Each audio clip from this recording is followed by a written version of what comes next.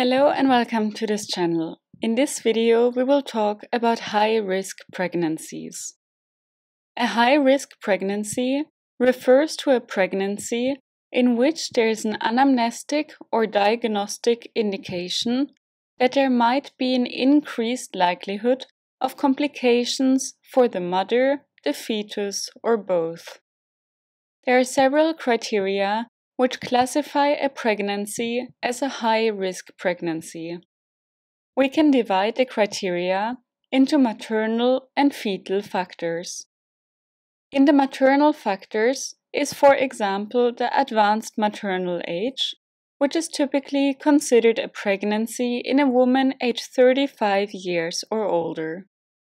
Lifestyle factors such as smoking, alcohol abuse, drug abuse, or obesity also classify a pregnancy as a high-risk pregnancy.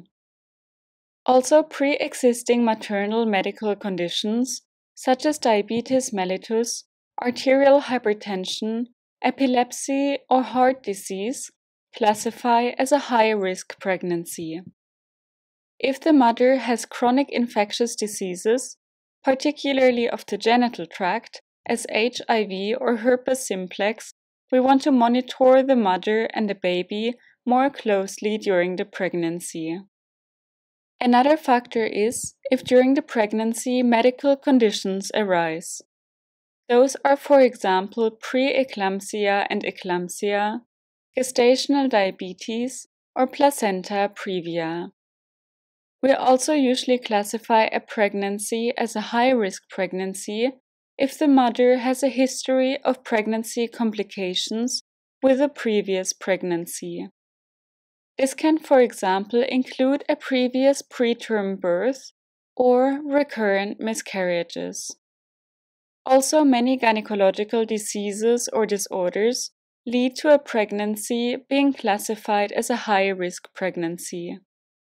This includes the polycystic ovarian syndrome, which is a hormonal disorder about which we have a separate video in our gynecology playlist.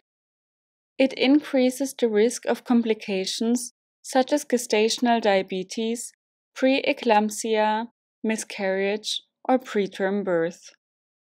Also, cervical dysplasia, often caused by an infection with certain strains of the human papilloma virus, can lead to a high-risk pregnancy. This is usually due to treatment procedures of this condition, such as cervical conization, in which the dysplastic part of the cervix is removed. It can lead to a high-risk pregnancy if the pregnancy occurs shortly after the surgery, as the cervix might not have sufficiently healed yet. Treatment of cancer can also impact fertility or pregnancy outcomes. Also, adenomyosis and endometriosis and uterine fibroids, about which we have separate videos, can influence a pregnancy. They may increase the risk of placental abnormalities or preterm delivery, as in those conditions the endometrium is altered by the disease process. Reproductive tract abnormalities, such as structural abnormalities of the uterus, cervix, or fallopian tubes, can also increase the risk of miscarriage or preterm delivery. We also have a separate video on this topic. Fetal factors for a high-risk pregnancy are when there is a suspicion or a confirmed case of genetic or chromosomal anomalies, structural anomalies of the baby, or if there is an intrauterine growth restriction. Also, the occurrence of multiple pregnancy, such as with twins or triplets, is classified as a high-risk pregnancy. We have a separate video on this topic in our gynecology playlist. How can we diagnose a high-risk pregnancy? Diagnosis of a high-risk pregnancy typically involves a thorough assessment of the maternal and fetal health. It includes various diagnostic tools of the prenatal diagnostics, which help us to identify a potential risk for the mother or the baby. The first step is usually an ultrasound, as it is a non-invasive and easy to perform test. It helps us to evaluate the fetal growth, its anatomy, and the structure and function of the placenta.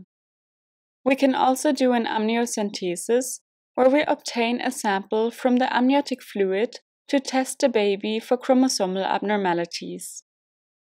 We can also take a blood and urine sample of the mother to check for gestational diabetes, preeclampsia, or other potential medical conditions.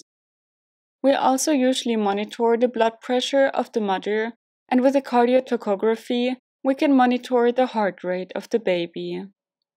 What is the prognosis of a high-risk pregnancy? The prognosis for a high-risk pregnancy can vary depending on the specific factors involved and how well they are managed. With proper medical care and close monitoring, many high-risk pregnancies can have positive outcomes and resolve without complication for the mother or the baby. However, there may be an increased risk of complications, such as preterm birth, gestational diabetes, preeclampsia, cesarean delivery, or stillbirth. How is the delivery of a high-risk pregnancy managed? The mode and the timing of the delivery in a high-risk pregnancy depend on multiple factors, including the underlying condition, the maternal and fetal well-being, and the gestational age of the baby.